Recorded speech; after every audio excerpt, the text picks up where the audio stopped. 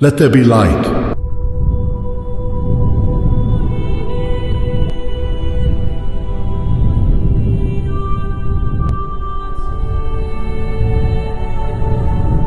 On the second day, God separated the waters from above and below the earth, creating what we call our atmosphere.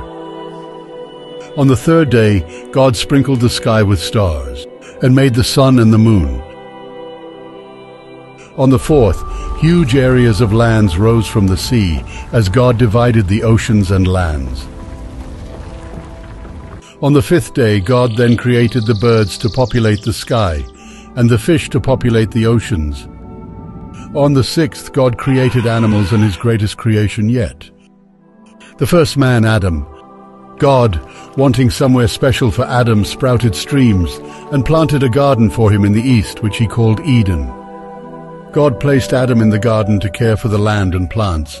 He gave Adam complete dominion over all animals, but warned Adam, "You shall not eat of the tree of the knowledge of good and evil, for in the day that you eat of it, you will surely die."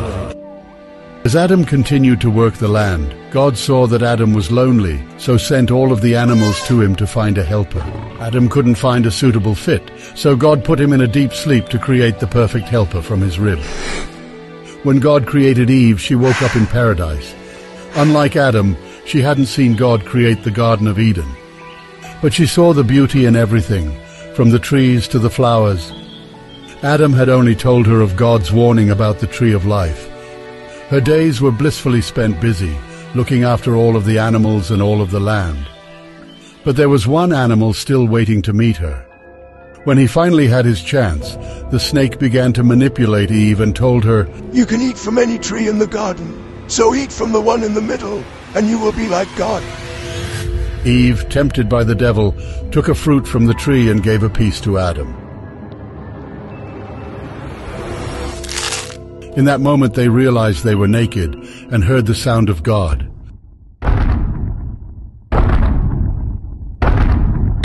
"What is this that you have done?"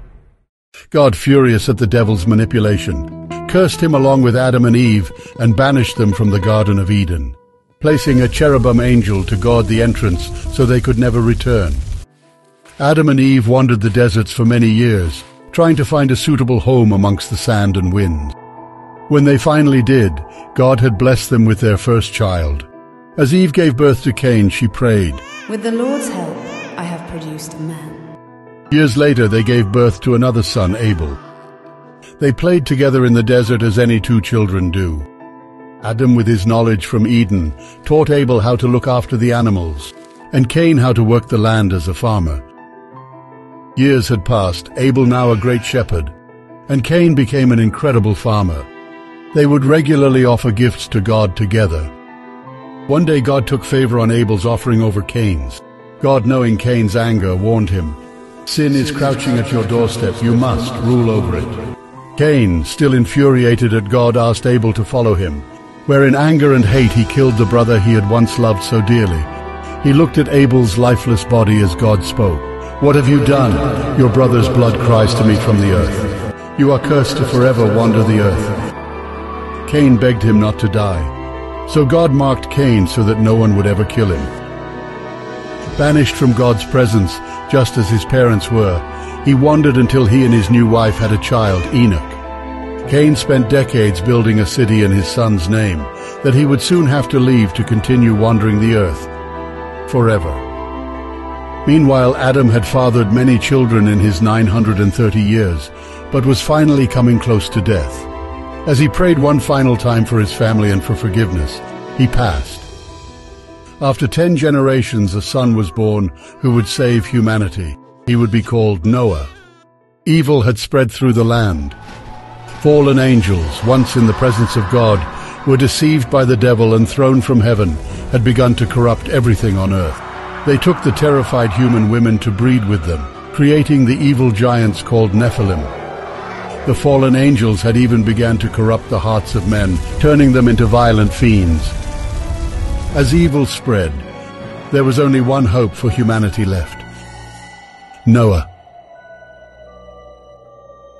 In the past 500 years, Noah had remained faithful to God, One day as he prayed, he heard God command him, "I will bring a flood to destroy all flesh and evil. You are to build an ark." With time now passing, growing closer to the world's inevitable doom, Noah and his sons built the ark exactly as God had commanded them to, working tirelessly in the hopes of saving all life on earth.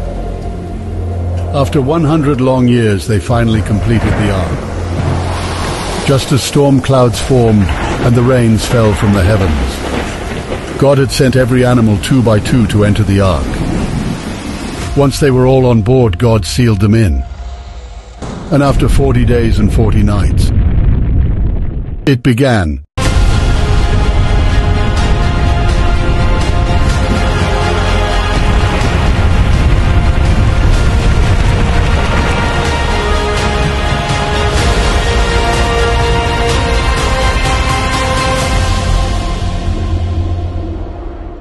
And just like that, everything and everyone was dead.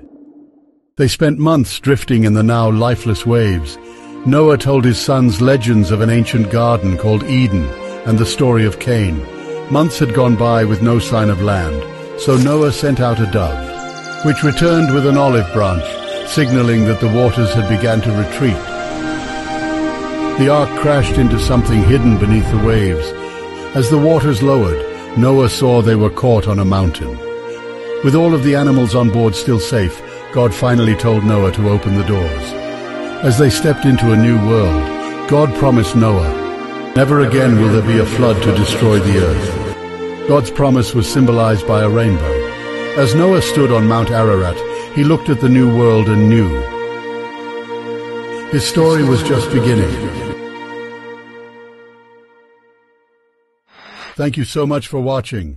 We're creating a full feature-length Bible movie told by AI. But we need your help to make it happen. If you'd like to support us, you can support us on Patreon. For business inquiries, please email us here. May God bless you all.